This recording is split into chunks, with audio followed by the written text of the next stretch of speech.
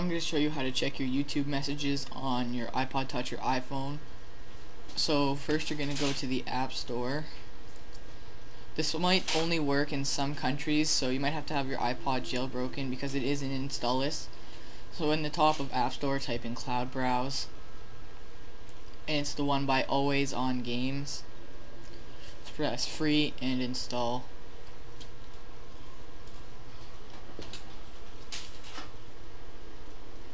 This message will pop up, just press OK.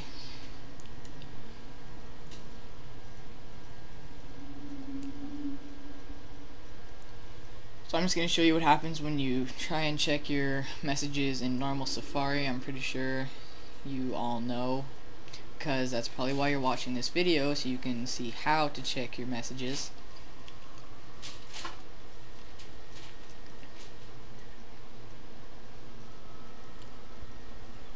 So I have something in my inbox. I go to it.